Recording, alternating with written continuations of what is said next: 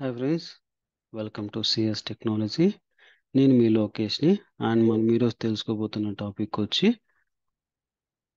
Cucumber ఫ్రేమ్వర్క్ని ఎలా సైప్రస్కి integration చేయాలి, అంటే కాన్ఫిగరేషన్ చేయాలి. అండ్ మనము one by one, step by step చూద్దాం. ఇందులో ఫస్ట్ బేసిక్గా ఏంటంటే కాన్ఫిగరేషన్ మెయిన్ కాన్సన్ట్రేషన్. ఎందుకంటే ఈ లేటెస్ట్ వర్షన్లో కొంచెం కాన్ఫిగరేషన్ కొంచెం డిఫికల్ట్గా ఉంటుంది. అందుకోసం ఇది కొంచెం కాన్ఫిగరేషన్ కోసం మాత్రం సపరేట్గా పెట్టాను. మిగతా one by one page object model ఎలా ఇంట్రొడ్యూస్ చేయాలి, కుకుంబర్ ఫ్రేమ్వర్క్ ఎలా క్రియేట్ చేయాలి, ఒక్కొక్క స్టెప్ బై స్టెప్ మనం చూద్దాం. ఓకే, ఫస్ట్ దీనికోసం నేను కొత్త ప్రాజెక్ట్ క్రియేట్ చేస్తున్నాను. ఓకే, ఇందులో నేను కొత్త ప్రాజెక్ట్ ఏంటంటే సైప్రస్ సైప్రస్ కుకుంబర్ అని చెప్పి ఫోల్డర్ క్రియేట్ చేస్తున్నాను.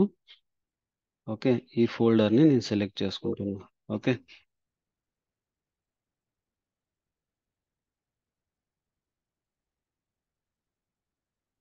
ఓకే, ఇదే ప్రాజెక్ట్ని నేను ఎస్ అని టైప్ చేస్తున్నాను. ఓకే, అండ్ దెన్ మనం ఇప్పుడు మన ఫోల్డర్ని మనం ఇక్కడ యాక్సెస్ చేసేసాం. ఓకే, ఇప్పుడు ఈ ఫోల్డర్ మనం వచ్చింది కాబట్టి మనం ఫస్ట్ టెర్మినల్ ఓపెన్ చేసుకొని ఫస్ట్ స్టెప్ వచ్చి మన నోట్ జేఎస్ని ఇనిషియేట్ చేస్తున్నాం. ఓకే, ఎన్పిఎక్స్ ఇనిట్ అనే దాని ద్వారా మనము ప్యాకేజ్ క్రియేట్ చేస్తున్నాం. ఓకే, ఈ ప్యాకేజ్ ద్వారా మనము okay sorry NPM NPM in it, sorry not NPX, NPM it's note PM అని. ఓకే, ఇది ప్యాకేజ్ అడుగుతుంది. Package one by one details provide చేయాలి. మనం ప్యాకేజ్ని ఏదైనా చూస్ చేసుకోవచ్చు. ఓకే, నేను వాడుతున్నది సైప్రస్ 12.4 ఏం వాడుతున్నాను. ఓకే, ఇక్కడ 2.0.0 అని ఇవ్వండి. ఓకే, ఎందుకంటే ఒక్కొక్కసారి కుకుంబర్ అనేది 1.0.0 అనే దాంతో ఒక్కొక్కసారి వర్క్ అవ్వదు.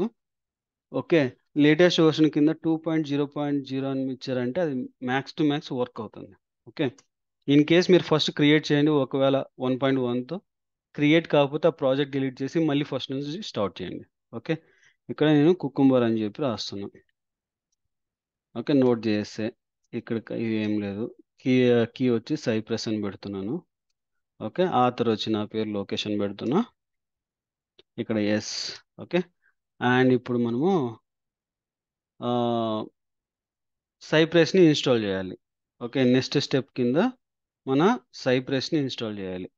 సైప్రస్ని ఇన్స్టాల్ చేయడానికి మనకు ఉండేది వచ్చి NPM install cypress save dev అనేది మన ప్లగ్ఇన్. మనం దీన్ని తీసుకొని ఇక్కడ మనం ఇన్స్టాల్ చేయాలి ఇప్పుడు. ఓకే,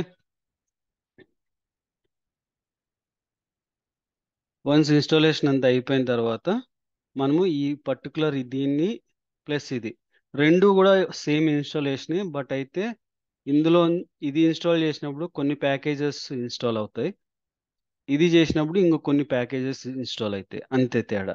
ఓకే, బట్ రెండు కూడా సైప్రస్ కుకుంబర్ ప్రీ ప్రాసెసర్ని ఇన్స్టాల్ చేయడమే. ఓకే, బట్ అయితే లిటిల్ బిట్ మీకు ఒకదాంతో వర్క్ అయిందంటే హ్యాపీయే, ఒకదాంతో వర్క్ అవ్వలేదంటే సెకండ్ కూడా ఇన్స్టాల్ చేసుకోవాల్సి వస్తుంది. ఇది కొంచెం కాంప్లికేటెడ్. అంటే ప్రాసెస్ అంతా ఒకటే. ఐ అంటే ఇన్స్టాలేషను, -D అంటే డెవ్, సైప్రస్ కుకుంబర్. కానీ ఇన్స్టాలేషన్ ప్యాకేజెస్ దగ్గర ఒకటి రెండు తేడాలు వస్తాయి, అంతే తేడా. ఓకే, మిగతాదంతా సేమే. కాబట్టి నేను రెండు దాంట్లో కూడా ఇన్స్టాల్ చేయడానికి ట్రై చేస్తున్నాను. బట్ రెండు ఇన్స్టాల్ చేసేది ఒకదాన్నే. కావాలంటే నేను ఇక్కడ మనం ప్యాకేజెస్లోకి వెళ్తే కిందకు వచ్చామంటే ఇక్కడ చూడండి, డెవ్ సైప్రస్ 12.4.0 అనేది నాది సైప్రస్ ప్రజెంట్. ఇది ఇన్స్టాల్ అయ్యాక చూడండి ఇక్కడ మీకు సైప్రస్ కుకుంబర్ ప్రీ ప్రాసెసర్ కూడా మనకు వస్తుంది.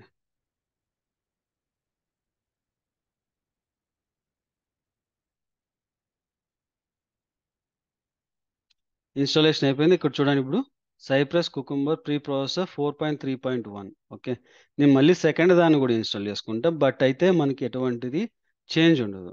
ఓకే, బట్ ఏంటంటే బ్యాక్ ఎండ్లో ఇన్స్టాలేషన్ అనేది ఒక 2-3 ప్యాకేజెస్ మాత్రం ఎక్స్టర్నల్గా యాడ్ అవుతాయి, అంతే. 2-3 ప్యాకేజెస్ ఎక్స్టర్నల్లో యాడ్ అవుతాయి. మనకి ఎక్కడ కనపడదు. బట్ అయితే ఇదే మనకి ఉండేది. రెండు కూడా ఒకటే ప్రాసెస్ ఇన్స్టాల్ చేయడమే. జస్ట్ 1, 2 ప్యాకేజెస్ మాత్రం వేరియేషన్ ఉంటుంది. ఒకవేళ మీకు ఫస్ట్‌ది ఇన్‌స్టాల్ చేసుకున్నాడు వర్క్ అయిందంటే హ్యాపీయే. కాకపోతే సెకండ్‌ది ఇన్‌స్టాల్ చేయండి. అనవసరంగా 2 చేయకండి. నేను జస్ట్ మీకు చూపియడం కోసం ఇన్‌స్టాల్ చేశా. ఓకే. మన ఇన్‌స్టాలేషన్ అంతా అయిపోయాక మనం cypress.config.js అనే ఫైల్‌లో మనం మోడిఫికేషన్ చేయాలి. బట్ అయితే మనకు ఇది ఇన్‌స్టాల్ చేయంగానే మనకి ఆ ఫైల్ అనేది కనిపించదు. కాబట్టి మనం ఫస్ట్ ఏం చేయాలి? ఈ 2 ఇన్‌స్టాలేషన్‌లు అయిపోయాక ఇక్కడ npx cypress ఓపెన్ చేయాలి. ఓకే. వన్స్ మనం ఓపెన్ చేసామంటే ఇక్కడ ఈ ఫోల్డర్ తీసుకుందాం. ఓకే.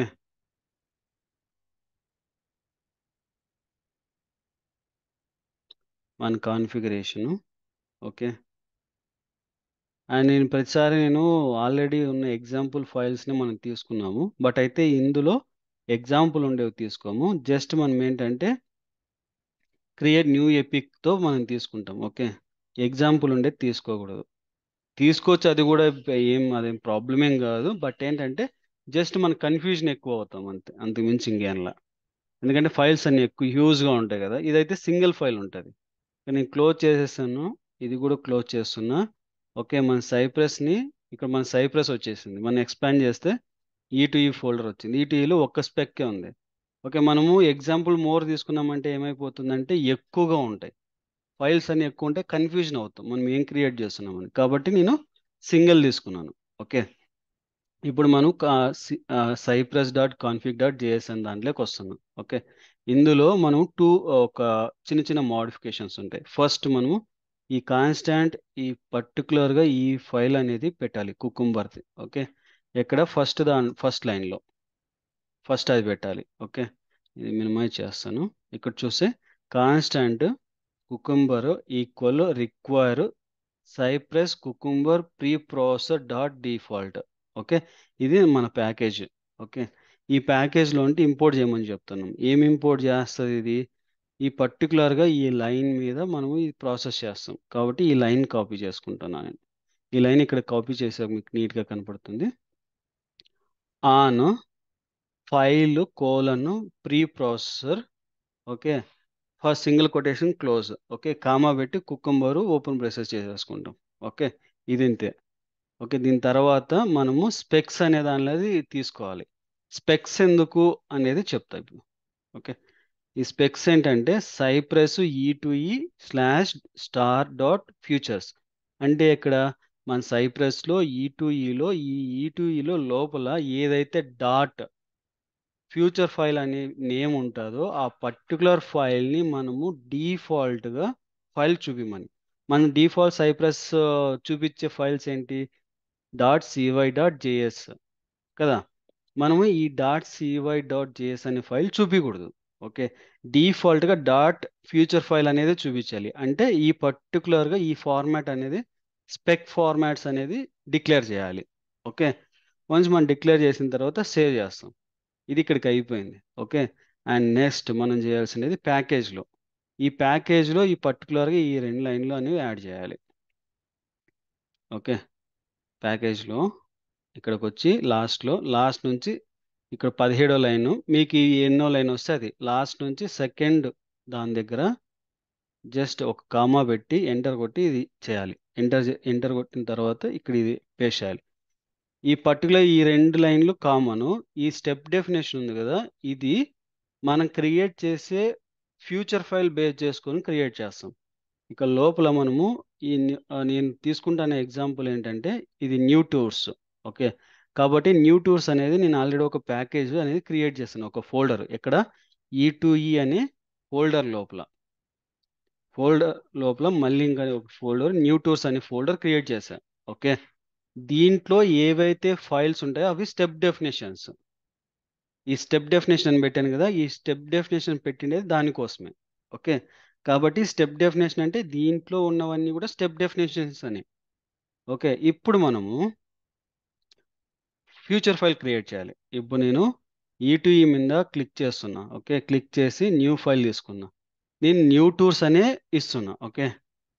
ఫ్యూచర్ న్యూ టూర్ ఎందుకు ఇస్తున్నా అంటే ఏదైతే మన ఫ్యూచర్ ఫైల్ నేమ్ ఉంటుందో ఆ నేమ్తోనే మనం ఫోల్డర్ క్రియేట్ చేయాలి. ఓకే, అట్లా క్రియేట్ చేస్తే మ్యాక్స్ టు మ్యాక్స్ అది రీడ్ అవుతుంది. కొన్ని సందర్భాల్లో అట్లా కొన్నిసార్లు రీడ్ అవ్వదు. ఓకే, వేరే నేమ్తో ఇచ్చామంటే అది రీడ్ అవ్వదు. ఓకే, ఈ ఫోల్డర్ నేమ్ అనేది ఆ ఫ్యూచర్ ఫైల్తో మ్యాచ్ అవ్వాలి. అలాగే మన ఫైల్ నేమ్ కూడా దాంతోనే క్రియేట్ చేస్తాం. ఫైల్ నేమ్ డాట్ అదే డాట్ జేఎస్. జేఎస్ అని పెట్టామంటే మన స్టెప్ డెఫినేషన్ ఫైల్ అని. ఓకే, ఇప్పుడు మనం ఫ్యూచర్ ఫైల్లోకి వస్తున్నాం. ఓకే, మన ఫ్యూచర్ ఫైల్లో ఇది మన ఫ్యూచర్ ఫైల్ ఇప్పుడు. ఓకే, ఇక్కడే మనం ఫ్యూచర్ ఫైల్ క్రియేట్ చేయాలి ఇప్పుడు. ఏమని జస్ట్ మన ఫ్యూచర్ అని టైప్ చేస్తే మనకి ఒక టైటిల్ కొంచెం డెఫినేషన్ ఇస్తుంది. మనకి ఇదంతా అనవసరం, ఇదంతా అవసరంలా. ఇక్కడ మాత్రం జస్ట్ నేను ఏం చేస్తున్నాను, న్యూ టూర్స్ వెరిఫికేషన్ అని చెప్పి ఒక రాస్తాను. ఓకే, దాని తర్వాత 2 టైమ్స్ ఎంటర్ కొట్టేసి ఇక్కడ సినారియో అని టైప్ చేశాను. ఓకే, సినారియో అని టైప్ చేయగానే మనకి ఈ ఫార్మాట్లో మనకి వాల్యూస్ వచ్చేస్తాయి. ఓకే, ఇదే ఫార్మాట్లో పెట్టండి, ఏం కదిలించకండి. ఓకే, ఇక్కడ జస్ట్ నేను హోమ్ పేజ్ వ్యాలిడేషన్. ఓకే, ఇది configuration and small demo type. Okay, ఇవన్నీ కూడా నేను అలాగే పెడతాను. ఇవి మళ్ళీ ఎలా చేంజ్ చేసుకోవాలి, ఎలా కొత్తగా రాసుకోవాలి అనేది నేను మళ్ళీ ఇంకొకసారి మీకు క్లియర్గా చూపిస్తాను తర్వాత నెక్స్ట్ వీడియోలో. ఎలా పేజ్ ఆబ్జెక్ట్ మోడల్ని ఇంప్లిమెంట్ చేయాలి కుకుంబర్ ఫ్రేమ్వర్క్లో, దాన్ని మళ్ళీ ఎక్కడ ఎలా యాడ్ చేయాలి అనేది ఇంకొక వీడియో రూపంలో మళ్ళీ మీకు చెప్తాను. ఓకే, ఇదంతా అయిపోయిన తర్వాత మన స్టెప్ డెఫినేషన్లోకి వస్తే ఇందులో ఒక మన ప్యాకేజ్ అనేది ఇంపోర్ట్ చేయాలి. మన ప్యాకేజ్ నేమ్ వచ్చి ఇది. ఓకే, ఇది మన ప్యాకేజ్. ఇది import curly brace given when మనది దెన్ కూడా ఉంది కాబట్టి కామా దెన్. ఓకే, ఇవి మెథడ్స్. ఇంకా మీకు అండ్ ఇంకా ఏమన్నా మీరు రాసుకుంటే దానిలో కూడా ఇక్కడ రాయాల్సి వస్తుంది. ఓకే, సేవ్ చేస్తే ఇది మన step definitions ఏదందో cypress cucumber pre process స్టెప్స్ని read చేయడానికి. ఇప్పుడు మనం రీడ్ చేసేసాం. ఓకే, ఇప్పుడు మనము మన మెథడ్లు క్రియేట్ చేయాలి. గివెన్ అని ఇచ్చేసి ఇక్కడ మనము టైటిల్ ఇవ్వాలి గివెన్కి. ఓకే, ఆ టైటిల్ ఇచ్చి తర్వాత మనం ఫంక్షన్ క్రియేట్ చేయాలి. ఈ టైటిల్ అంటే ఏదనుకుంటున్నారు, ఈ మన ఫ్యూచర్ ఫైల్లో ఏదైతే మనం గివెన్ నేమ్ ఇచ్చింటామో ఆ నేమ్. ఓకే, ఆ నేమ్ అనేది ఇక్కడ పాస్ చేయాలి. ఓకే, ఇక్కడ మనము ఆపరేషన్ చేస్తాం.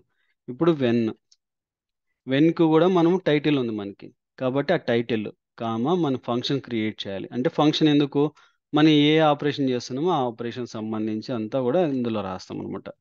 ఇప్పుడు మళ్ళీ దెన్. ఓకే, అగైన్ మళ్ళీ దెన్ కూడా మనం ఒక ఫంక్షన్ మనకి టైటిల్ ఉంది. ఓకే, మళ్ళీ ఫంక్షన్. ఓకే, ఇందులో మళ్ళీ నేను ఏం చేస్తున్నాను, ఇక్కడ యాక్షన్ అనేది తీసుకొచ్చి వెన్నులో పెడుతున్నా. ఓకే, దెన్ యొక్క ఇన్ఫర్మేషన్ తీసుకొని వచ్చి ఇక్కడ స్టెప్ డెఫినేషన్లో దెన్ టైటిల్ దగ్గర పేస్ట్ చేస్తున్నాం. ఓకే, సేవ్ చేసాం.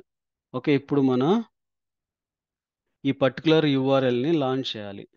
ఓకే, ఎలా లాంచ్ చేస్తామంటే cy.visit ఇందులో మనం యూఆర్ఎల్ పాస్ చేస్తాం. ఓకే, ఇది మన యూఆర్ఎల్కి లాంచ్ అవుతుంది. ఇక్కడ జస్ట్ నేను శాంపుల్గా జస్ట్ మనం లాంచ్ చేస్తున్నాం అంతే. ఓకే, దీనికి మళ్ళీ టైటిల్ కూడా మనం ఒకసారి చూసి ఆ టైటిల్ని వెరిఫై చేద్దాం. ఓకే, ఈ టైటిల్ వచ్చి వెల్కమ్ న్యూ మెక్రిటోర్స్. ఓకే, ఇక్కడ నేను జస్ట్ ఏంటంటే cy.title validation dot should and మళ్ళీ ఈక్యూ కామా అండ్ మన టైటిల్. ఓకే, ఇదే దాన్ని మళ్ళీ కాపీ చేసి కింద పేస్ట్ చేస్తున్నాం. ఓకే, మళ్ళీ కావాలంటే మళ్ళీ నెక్స్ట్ ఎగ్జాంపుల్ చెప్పినప్పుడు మీకు క్లియర్గా ఎలా వాడుకుంటాం, ఎలా ఉంటుంది ఈ సైప్రస్లో, ఎలా వర్క్ టేబుల్ ఫార్మాట్లో ఎలా హుక్స్ ఎలా వాడతాం అవన్నీ కూడా 1 బై 1 మీకు చూపిస్తాను. ఓకే, ఇక్కడ సేవ్ చేసిన తర్వాత మనం మన సైప్రస్ని ఇప్పుడు ఓపెన్ చేయాలి. Okay, cypress NPX cypress open. Once మనం ఓపెన్ చేసామంటే మన సైప్రస్ అనేది ఓపెన్ అవుతుంది.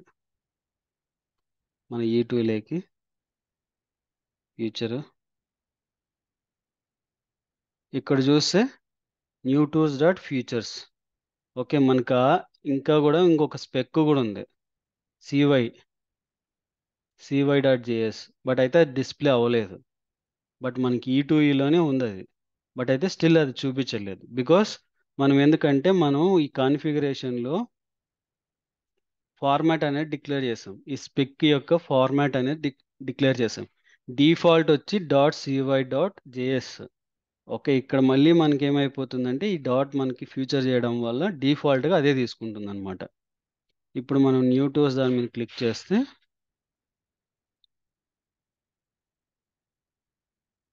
కొద్దిగా లైట్ అవుతుంది. ఇప్పుడు చూడండి, ఎగ్జిక్యూషన్ కూడా స్టార్ట్ అయింది.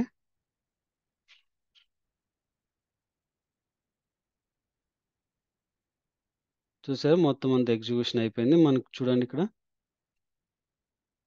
గివెన్ అనే మెథడ్ స్టార్ట్ అయింది, ప్రీ కండిషన్ యుఆర్ఎల్ తీసుకుంది.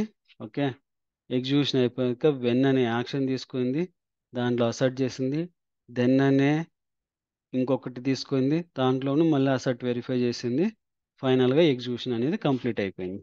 ఆఫ్టర్ ఆల్ అని వచ్చింది. చూసారా,